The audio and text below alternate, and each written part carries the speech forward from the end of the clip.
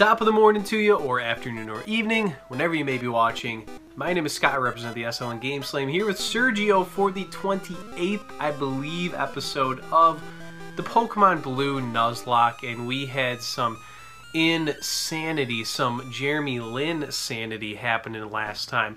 Go watch the last episode if you have not already. I would be remiss to spoil the craziness that ensued. But we're going to open up here. As you see, we are in Silph Co with a quick team recap, starting out with the fan favorite himself, Brian, the level 32 Venomoth, and we also found out Koga did not have a Venomoth, so I'm thinking maybe he did in Gen 2. Next up on the list, Dan, CPA, our licensed Jolteon, level 34. Next up we have Austin, the powerful level 39 Charizard, followed by Kevin, the level 35 Pidgeotto, who is 1283 from an Evolution. Next up we have Cornus Boy, the Heart and Soul, who entrenched his squat form to absorb a self-destruct in the previous episode, and we're past spoilers because I already warned you if you didn't go back. And last but not least, we have Joe Benny seductively posing, the level 34 Snorlax. So as we saw just in this first battle with the Team Rocket member, we are far above level against these Silph Co people. And because of that, you're causing all kinds of problems. I want to avoid as many of these goons as we can, because the benefit of battling them is looking to be somewhat low. So I'm going to try to cruise past.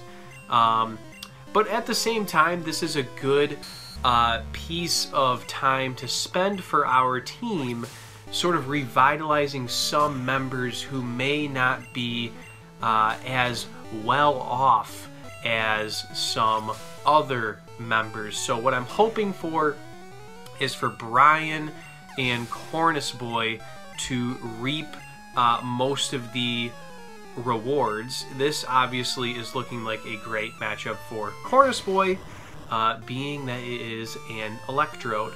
So we will switch into him and go with the classic. You know what? He eats these up. I'm not even scared. He eats these up. Unless it's a crit, I'm not even scared. Yeah, even with a crit, okay? I'm not even scared. After what we saw last time, I'm seeing a level 29 Electrode blowing up. That's not even going to trigger my smoke alarm. So, I lost. You kind of blew yourself up, you Dinwit, you Spencer Dinwitty. We're going to heal him up, though. I will admit, as the bar went below half, I got a little bit scared. But the goal is to just not show it. And what do I think of the maze? I think that is some questionable architecture, because you're really throwing your customers for a difficult time. So we literally just went in a circle. That was the guy we dodged. So I'm going to try a different switch. We're just going to try this one. Is this lift key guy? What's going on, Spiky? I wonder if Silph is finished. Interestingly, I skipped the dialogue on screen, but the Team Rocket member we finished the last episode next to, he actually said that Silph Co is merging with Team Rocket. So my question is, are they consolidating under the equity method, or is this a hostile takeover? I'm sure you were wondering the same. Lots of mergers and acquisitions. Ooh, and this is going to be a battle that gets us nothing. Unfortunately, I'm one of the 4 Rocket brothers. I think this was one of those instances where the writers got real tired of quality writing and decided to just have 4 people say that they were one of the frickin' Rocket brothers. So I don't know if Leech Life's going to do that much. No, it's not. It's not. So as predicted, as expected, little John Rothstein, I am going to switch into Dan and let him light up the Skullbat, which did not predict our switch. Thankfully, so we are not super sonicked. And we're going to go right into the Thunder Shocks. Critical hit. Down goes the Golbat. And a little experience is going to be shared. Drowsy, not going to have any physical attacks, I think. So I'm okay with the Screech. But let's see what a Thunder Shock is doing to you, my friend. Pretty good with the critical hit. And he does have a physical attack, but luckily it's a Drowsy.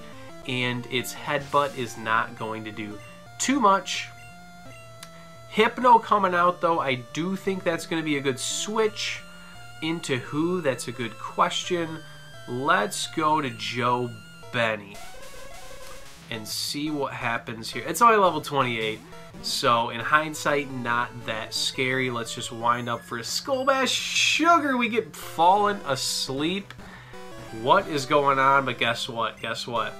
We got a little ace up our sleeve, because how did we catch Joe Benny? We serenaded him with the Yaz Flute, so let's do that again. He predicts the Yaz Flute, but I'm just going to go with a Headbutt here, trying to get some damage, maybe 2-hit KO. Haven't run the calc, but that is correct nonetheless. So we'll eat this confusion and say goodbye to our creepy van friend. Down goes one of the Rocket Brothers, who says, Warg Brothers, I lost. And we are still trapped. We have a little bit of a maze going on here. And like I said, I want to just avoid as many trainers as possible, unless it looks promising that someone is needed to give us the lift key. I'm going to sneak up this corridor. Anything down here? There's a trainer. Nothing of note. I'm going to go upstairs again. There's a trainer. We got a book here. What does it say? It's a Pokemon report. 4 Pokemon evolved when traded by link cable. That would be Graveler, Haunter, Machoke, and drumroll please, because I'm forgetting the 4th one, Kadabra. Nothing to see here. Do I know you? What? There shouldn't be any children here. Oh, that was a trainer. I just assumed because you were a freelance street performer that you were not going to battle me. However, I was wrong, and this is a terrible matchup. So we're going to switch you right out. And let's give Kevin a whirl. Was this dumb? Was this dumb? Okay, it wasn't dumb. I still don't love the amount of HP we're down. That's why I got a little scared. So you're just going to teleport. Okay, interesting. We're going to go straight for a fly. We're going to dodge your first actual attack. A little teleport of our own. And one shot. Nice job, my friend. A little split of experience there, and we will keep him in for Mr. Mime. My palms are pretty sweaty. Like, my knees aren't that weak, my arms are not heavy, but my palms are sweaty. Certainly sweaty palms. Light screen, who cares? And look at those chubby cheeks. That's a pretty... I mean, I don't want to be mean or anything, but I would assume a BMI of above 30. And he just walled us with that reflect, my goodness. Let's do one more wing attack. Actually send you home. Wow. Okay. And Kevin going to 36, thankfully. Sergio defeated the Juggler. Oh goodness, and oh goodness, because it is time. Kevin is finally going to evolve and hopefully begin contributing to the team. Hopefully. Don't hold your breath, though. Don't hold your breath. Look at these veins, though. Oh my goodness, I'm jacked. I'm jacked. I try not to go sleeveless on the channel because people get real riled up when they see these veins. But I think it is the move. I think that's got to be an important teleport. It's got to be. We're going to dodge you and go right up here to the Lucy. And what do we have down here? Have we... Yep, we battled him already. I'm just going to go all the way up the stairs And yeah, see what we see here. We're dodging, so there's nothing there. So we need the lift key to get there.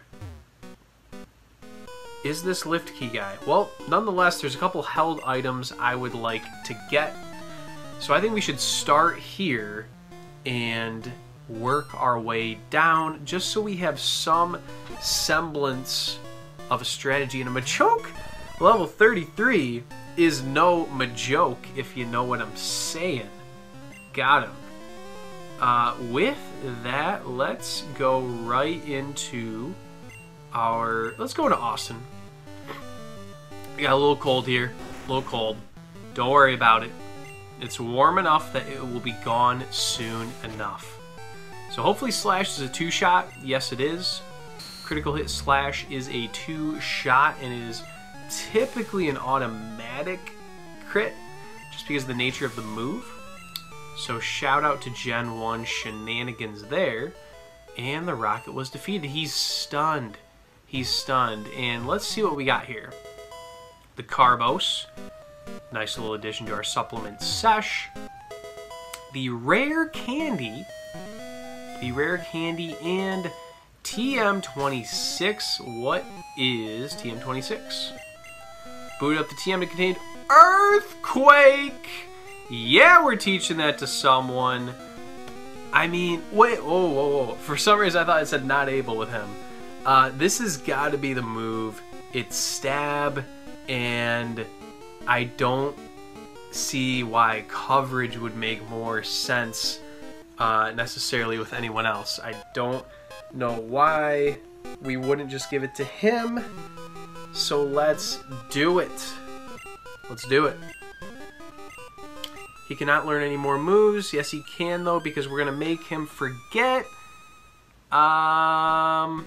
Scratch. We'll forget Scratch. Just in case I need to, like, fish for a poison at some point.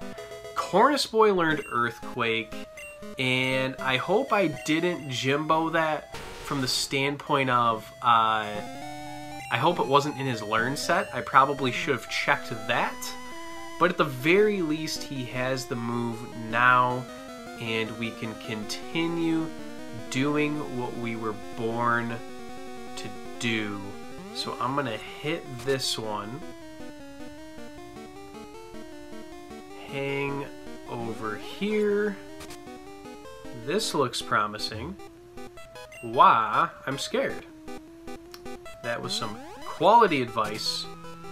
We got a scientist there. We're going to dodge him. Go here.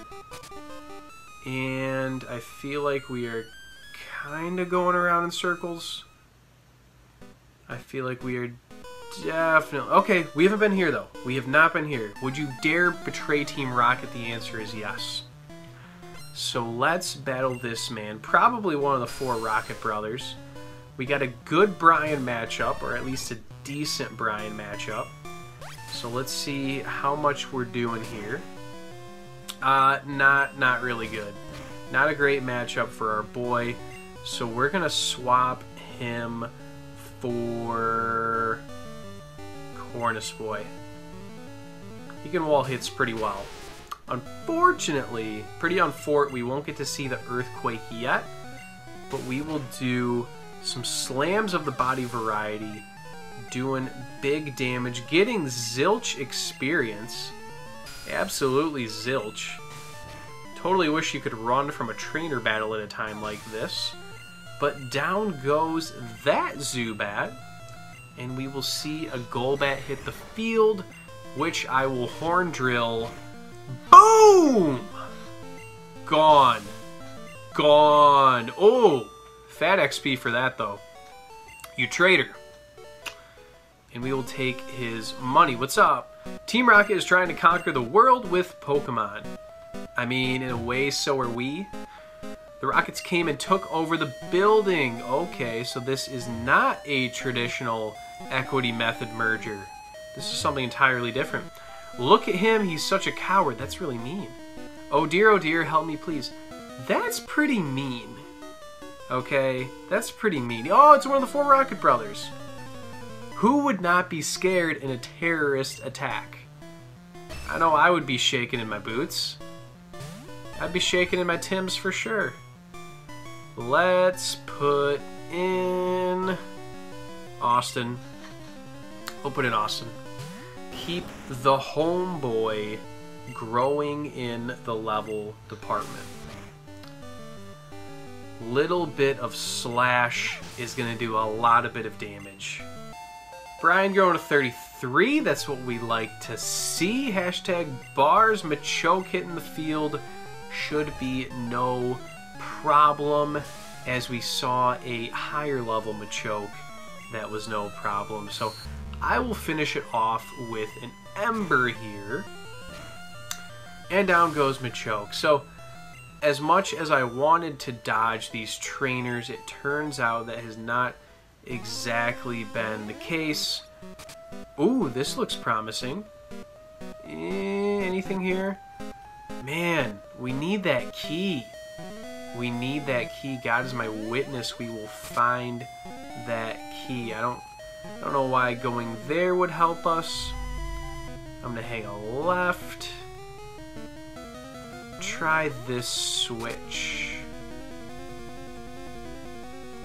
How about this one? I've been all these places. I'm definitely going backwards. I think I know the room it looks like when we finally get the key, but I haven't been able to stumble my way upon it yet. So, oh, sugar. I didn't battle this guy yet.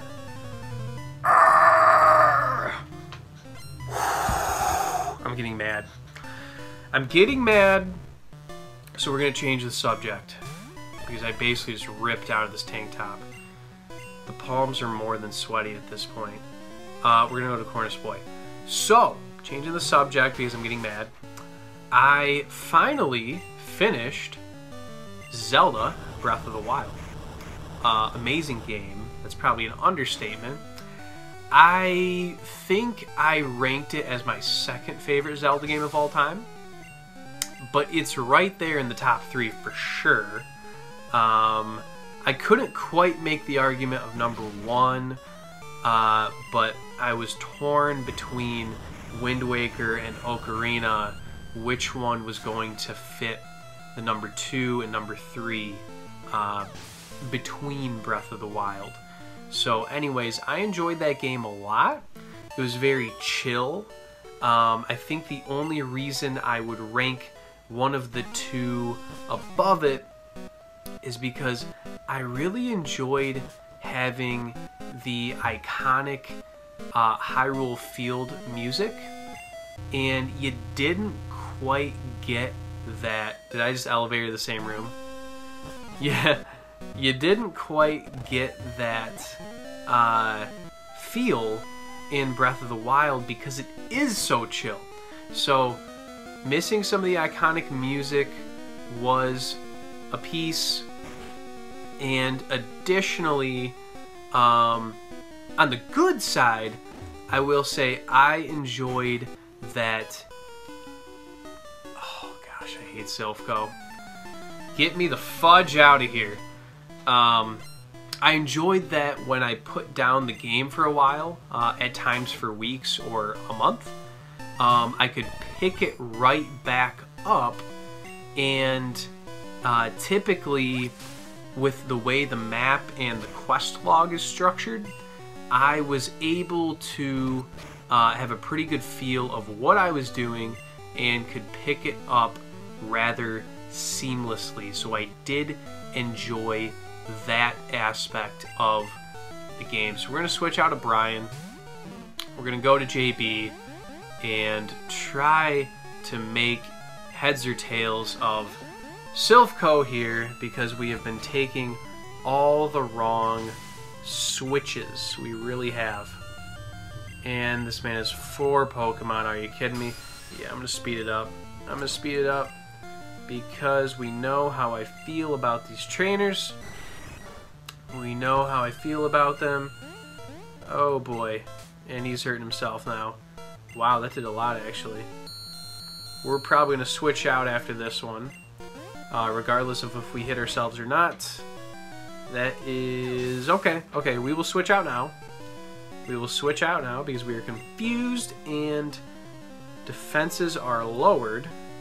So let's go to Dan to take on this final Rattata. My goodness. Not a fan of the Silph Co. I thought it was going to be fun. I'm not having that much fun. So I am going to complain. Down goes Rocket. Not enough grit. Calling us out.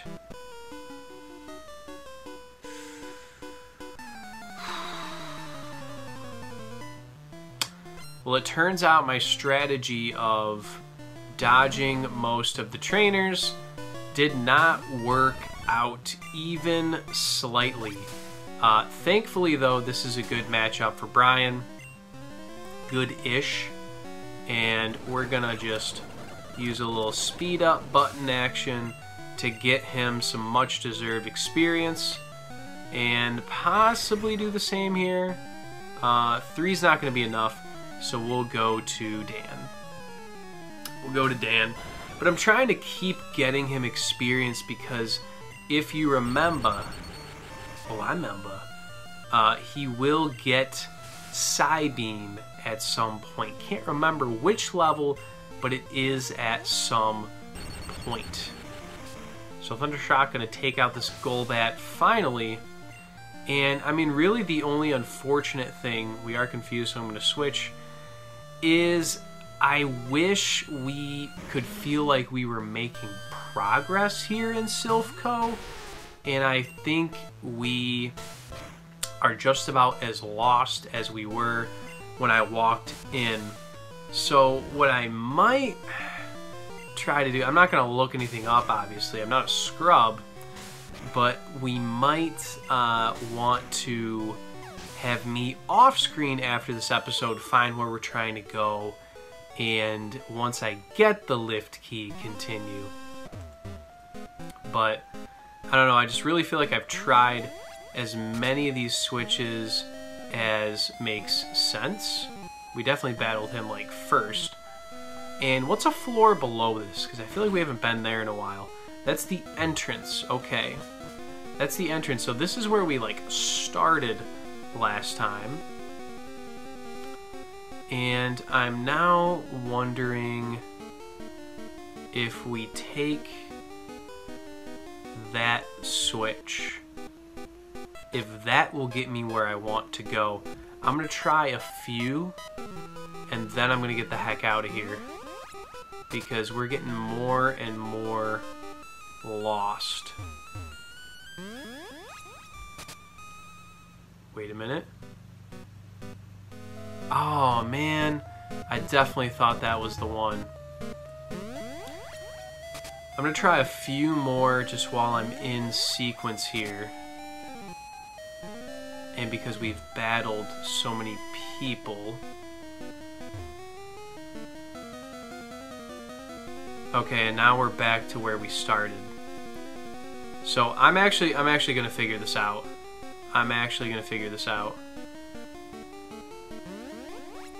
We're gonna try every switch possible until there are none left to try. We've tried every switch on this floor, confirmed.